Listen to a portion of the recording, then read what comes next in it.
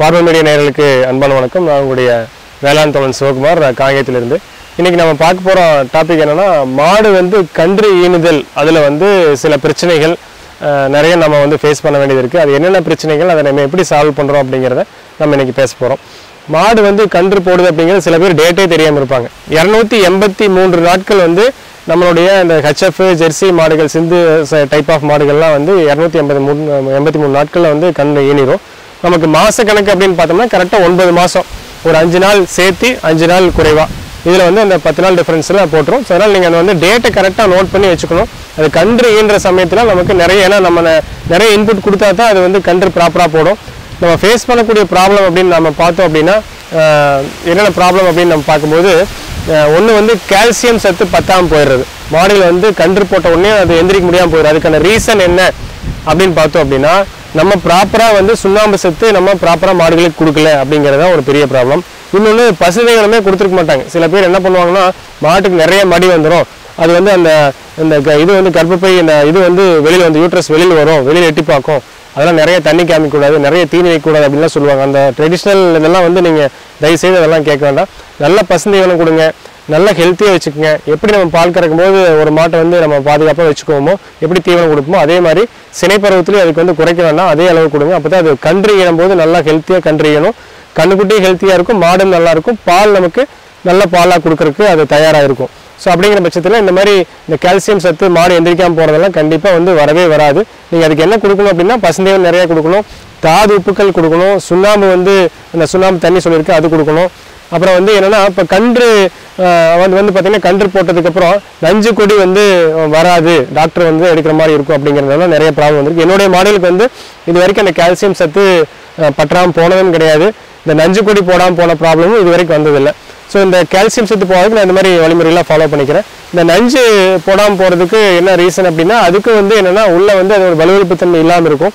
இதுக்கு நம்ம என்ன பண்ணலாம் அப்படின்னா, வெள்ளரி, சரி இந்த வெண்டைக்காய் இருக்கு இல்லைங்களா, வெண்டைக்காய் வந்து ஒரு 3 நாள் கன்று ஈன்றதுக்கு ஒரு 3 நாளுக்கு முன்னாடி பிடிச்சே நீங்கள் ஒரு 1/2 கிலோ நீங்கள் கொடுத்துக்கிட்டே இருக்கலாம். அது கண்டிப்பாக வந்து அந்த வலுவழுப்பு தன்மையினால அந்த கன்று வந்து கண்டிப்பாக போட்ட உடனே அந்த நஞ்சு கொடி வந்து வந்துடும். கன்று போட்ட உடனே நீங்கள் ஒரு 2 கிலோ வரைக்கும் கொடுக்கலாம், அது வந்துடும். அது போக வந்து சில லிக்விட் ஜெல்ஸ் எல்லாம் வந்து டானிக் மாதிரி இருக்குது, அது நீங்கள் கொடுக்கலாம், டாக்டர் ப்ரிஸ்கிரிப்ஷனோடு நீங்கள் கொடுக்கலாம். அது கொடுத்தாலும் வந்து ஒரு 3 மணி நேரத்தில் வந்து நஞ்சு கொடி வெளியில் வந்துடும்.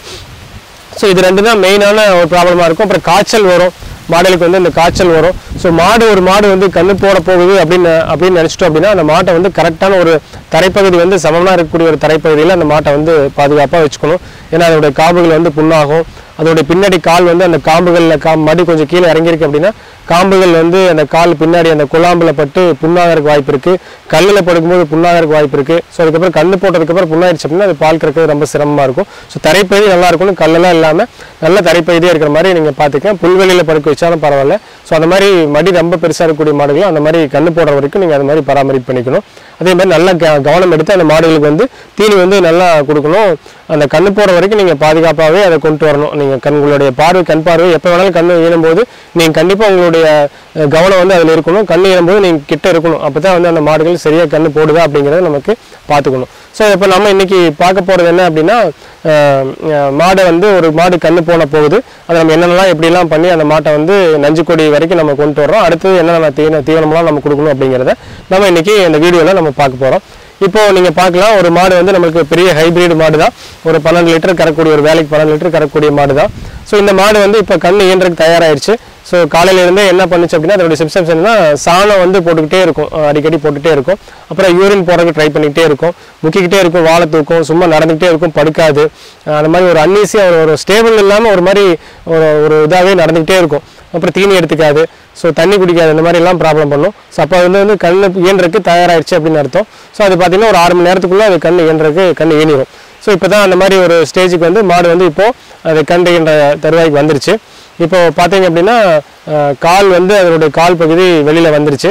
ஸோ இப்போ நம்ம என்ன பண்ண போகிறோம் அப்படின்னா, அந்த கால் பகுதி வெளியில் வந்ததுக்கப்புறம் இப்போ நீங்கள் துவாரம் வந்து அதனுடைய அறை வந்து ரொம்ப சின்னதாக இருக்குது அப்படிங்கிற பட்சத்தில் நீங்கள் ஒன்றா அதுவே சுரப்பி வந்து சுரக்கும், ஜெல் மாதிரி சுரந்து அந்த கண்ணை வெளியேற்றுறதுக்கு பார்க்கும்.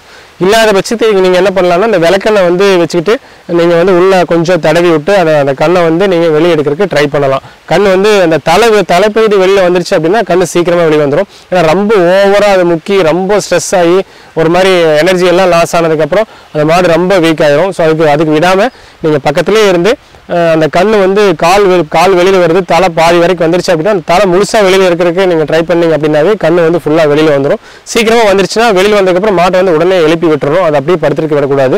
எழுப்பி விட்டு அந்த மாட்டை வந்து நக்க வைக்கணும். கண்ணுக்குட்டியை ஃபுல்லாக அது நக்கி எடுத்ததுக்கப்புறம் அந்த திரவத்தையெல்லாம் நக்கிச்சுன்னா அது மாடுகளுக்கு வந்து ஒரு சத்து தான். அது ஒன்றும் அந்த தூய்மைப்படுத்துறதுனால அது தப்பு கிடையாது. ஸோ அதை தூய்மைப்படுத்தி முடிச்சதுக்கப்புறம் அந்த கண்ணை வந்து திருப்பி எந்திரிச்சு அந்த மாட்டில் வந்து சீம்பால் கொடுத்து கண்ணை வந்து ஊட்ட வச்சிடணும். ஸோ அந்த சீம்பால் கொடுத்து ஊட்ட வச்சாலே அந்த கண்ணுக்குட்டி ஆரோக்கியமாக இருக்கும். ஸோ அந்த சீம்பால் அவ்வளோ சத்துக்கள் இருக்குது, நம்மளாம் கேள்விப்பட்டது தான். அதெல்லாம் முடிச்சதுக்கப்புறம் அந்த கண்ணு ஊட்டினதுக்கப்புறம் அதுக்கப்புறமா நீங்கள் வந்து அந்த மாட்டை வந்து உங்களுடைய ஷெட்டுக்குள்ளே கொண்டு போய் நீங்கள் அந்த கண்ணுக்குட்டி பக்கத்தில் வச்சு நீங்கள் பாலை கறந்துக்கலாம். சுத்தமாக கறக்கணும். ஏன்னா ஏற்கனவே அது அந்த மண்ணெல்லாம் ஒட்டி இருக்கும். ஏன்னா மண் பகுதியில் கட்டியிருந்தோம் அப்படின்னா மண்ணெல்லாம் ஒட்டி அந்த காம்பெல்லாம் ஒரு மாதிரி இருக்கும், ரத்தமெல்லாம் ஆகி கிடக்கும்.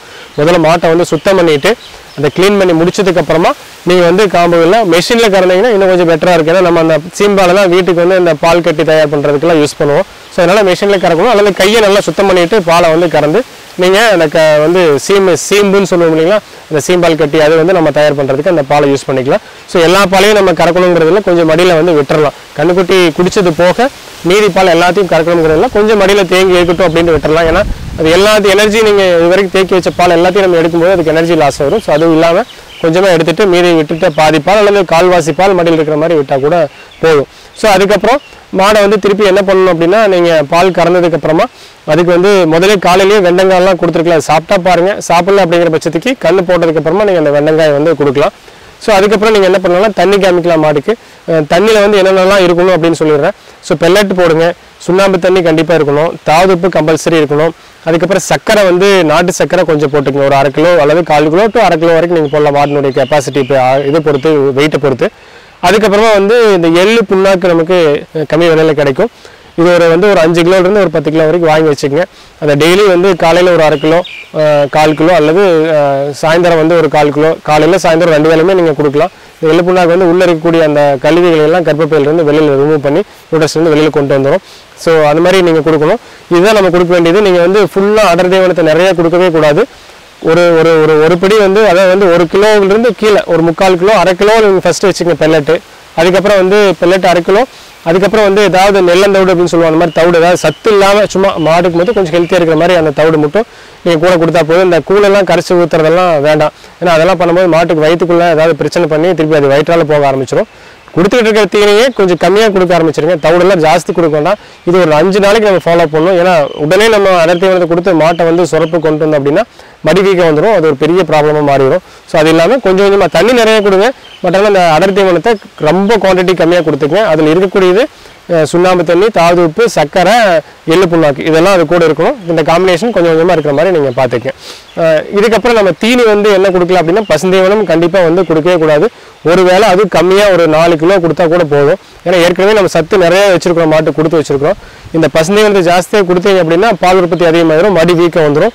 அது ஒரு பெரிய ப்ராப்ளமாக ஆரம்பிச்சிடும். ஸோ அதனால் ஒரு 5 நாளைக்கு வந்து அதை கொஞ்சம் கம்மியான சத்து கொடுத்து அந்த மடியை வந்து குறைச்சி கம்மியான சேப்பு கொண்டு வந்ததுக்கப்புறம் நல்ல பாலாக வந்ததுக்கப்புறமா நீங்கள் உங்களுடைய அடர் தீவனத்தையும் பசுந்தீவனத்தையும் ஜாஸ்தி பண்ணலாம். 5ஆவது நாள்லேருந்து கொஞ்சம் கொஞ்சமாக கிராஜுவலாக ஒரு 1/2 கிலோ ஜாஸ்தி கொடுக்குறது, ஒரு 5 கிலோவாக பசுந்தீவனம் கொடுக்குறது. அடுத்தது பார்த்தீங்கன்னா ஒரு 3/4 கிலோ கொடுக்குறது.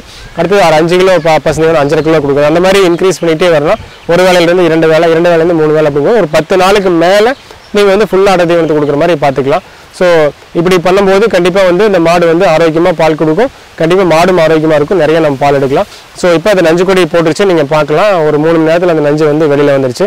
ஸோ இப்போ வந்து நார்மலாக மாடு வந்து நார்மலாக இருக்குது. அது மாட்டுக்கு அது அசைப்போட ஆரம்பிச்சிருச்சு. இது ஒன்றும் ப்ராப்ளமே இல்லை இனிமேல். ஸோ கால்சியம் பற்றாக்குறையும் இல்லை. ஸோ இந்த மாதிரி தான் நம்ம மாடுகளை வந்து பராமரிக்கணும். ஒரு கண்ணு போன மாட்டை ஒரு பால் கறவை கொண்டு வரக்கு ஒரு 10 நாள் ஆகணும். எடுத்தோடனே அவசரப்படுத்தக்கூடாது. ஸோ பண்ணணும் அப்படின்னா கண்டிப்பாக நமக்கு இந்த ப்ராப்ளமே இருக்காது. மாடுகள் வந்து ஆரோக்கியமாக இருக்கும், அதே மாதிரி கன்றுக்குட்டி ஆரோக்கியமாக இருக்கும், நமக்கு பால் வந்து ஆரோக்கியமான பால் கிடைக்கும். ஸோ இது கண்டிப்பாக இந்த வீடியோ வந்து உங்களுக்கு பிடிச்சிருக்குன்னு நினைக்கிறேன். இந்த கன்று இயன்றக்கூடிய தருணத்தில் மாடுகளை எப்படி நம்ம பராமரிக்கும் அப்படிங்கிற வீடியோ கண்டிப்பாக உங்களுக்கு இது ஒரு பயனுள்ளதாக இருக்கும். இந்த வீடியோ வந்து உங்களுக்கு பயனுள்ளதாக இருந்ததுன்னா அடுத்தவங்களுக்கு ஷேர் பண்ணுங்கள். கண்டிப்பாக சப்ஸ்கிரைப் பண்ணுங்கள். நிறைய வீடியோக்கள்லாம் வந்து நான் என்னுடைய அனுபவத்தை சொல்ல போகிறேன். கண்டிப்பாக சப்ஸ்கிரைப் பண்ணிங்கன்னா உங்களுக்கு அந்த வீடியோக்கள்லாம் கிடைக்க வாய்ப்பு இருக்குது. ஸோ லைக் பண்ணுங்கள், பிடிச்சிருந்ததுன்னா லைக் பண்ணுங்கள், பெல் பட்டனையும் ப்ரெஸ் பண்ண மறந்துடாதீங்க. ஸோ கண்டிப்பாக அடுத்த வீடியோவில் நம்ம சந்திப்போம். ஸோ ஃபார்மர் மீடியா நேயர் அனைவருக்குமே என்னுடைய மனமார்ந்த நன்றி.